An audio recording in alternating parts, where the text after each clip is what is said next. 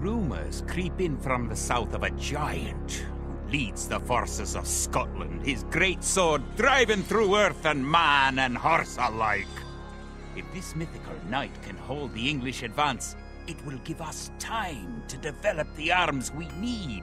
Even now, our smiths are forging swords and fletchers are making arrows and crossbow bolts.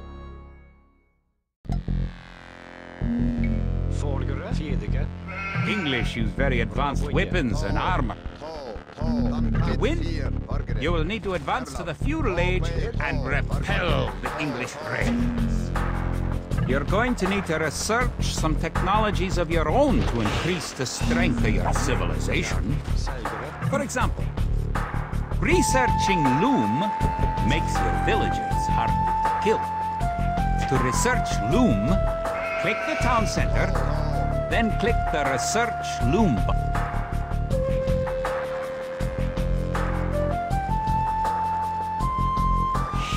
Good. Researching technology costs resources, but improves your civilization. While you're researching, you can put your villagers to work and use your military units to explode.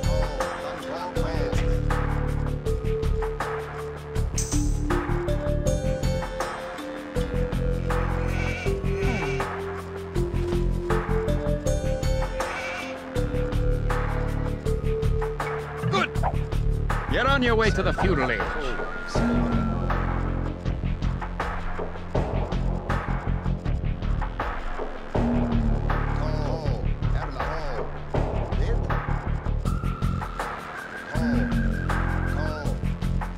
New technologies and buildings become available when you advance to a new age. To advance from the Dark Age to the feudal age, you need 500 food. To arms! The English are making a sneak attack!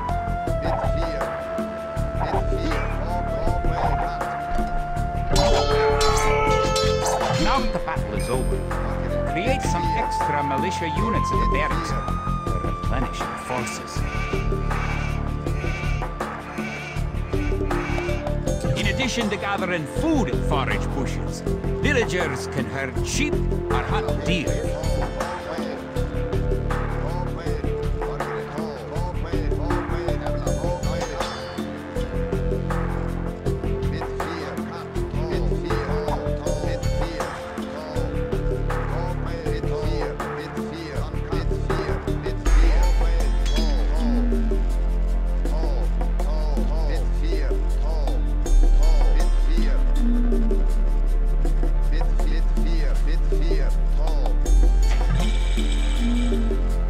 Upgrading to man-at-arms will change all your militia units to the more powerful men-at-arms.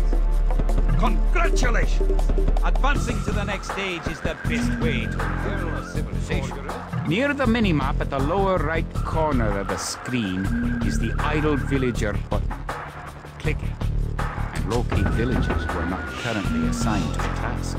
Now that you're in the feudal age, you can upgrade your militia to men-at-arms. Click the barracks, then click Upgrade to Men-at-Arms. The English are attacking again! Teach them a lesson with your new Men-at-Arms! English are no match for your warriors!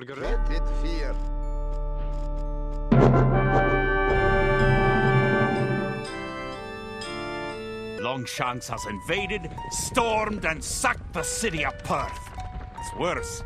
He's captured the fabled Stone of Scone and declared himself King of Scotland.